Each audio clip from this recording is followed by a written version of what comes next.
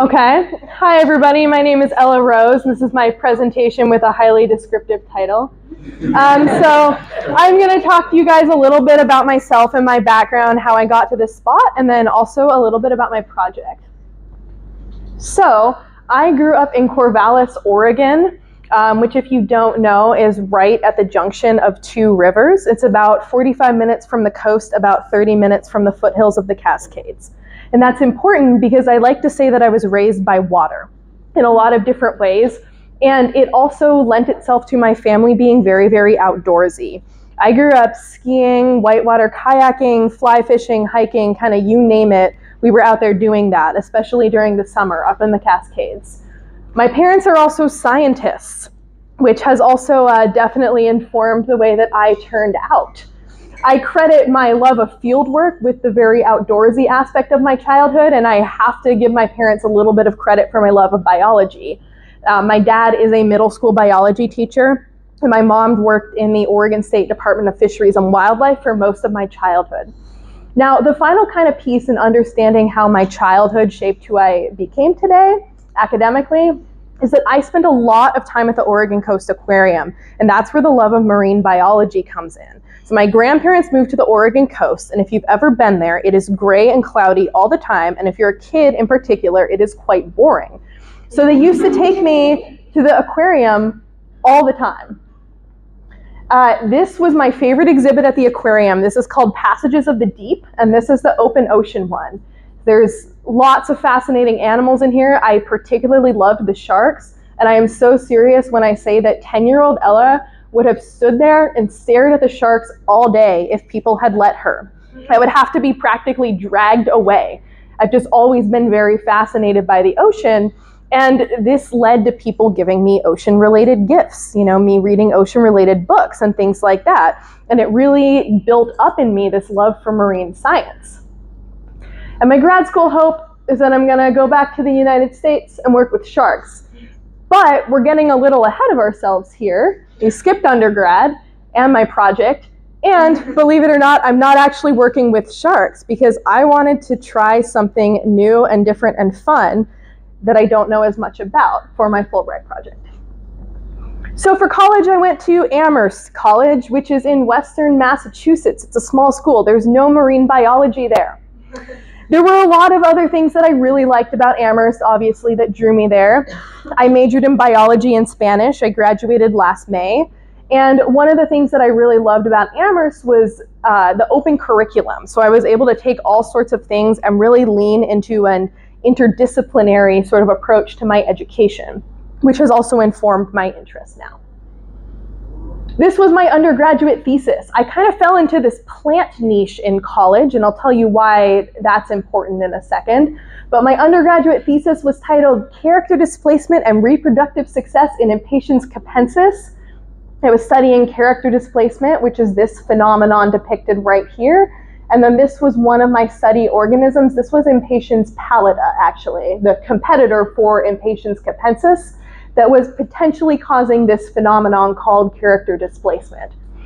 For this thesis, I spent so much time outside in really hot weather because it was a drought year in Massachusetts, which also led to my data being horrible, but that's a whole other can of worms. I did a lot of pollinator observations, so I would just sit or stand for hours and count bees and things like that, and I would collect seeds all day, and I absolutely loved it. I discovered through this that I love research. I just very inherently love research and its process, regardless to its direct connections to my kind of secondary or primary interests. So yeah, that's the punchline. I love research and conservation, but marine ecology has always been the end game, and I think that's something that I have always understood. This also seems like a good spot to mention again that I really value interdisciplinary studies. And that's particularly true going into this Fulbright. I worked as a park ranger last summer. It was very formative.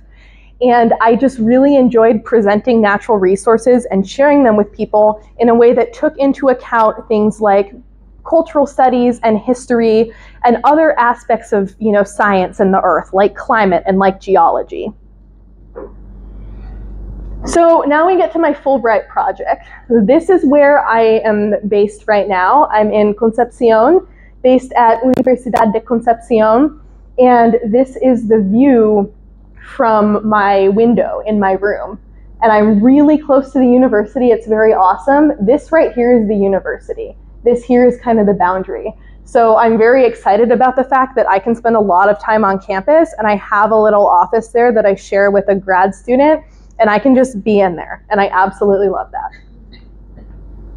Come on. So now a little bit about my project. Before I get too much into that, I need to explain what a trophic model is. So we all remember food webs from middle school and high school biology, right? So that's basically what a trophic model is, but it has greater implications, and it allows us to bring in these kind of additional outside factors.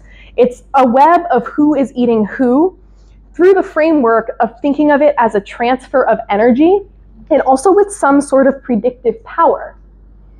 Because we can see what will happen if sources of energy increase or are depleted. So let's say that species A eats species B. Well, if species A population decreases, then we probably expect species B to increase. That's the power of a trophic model. It's an important conservation tool.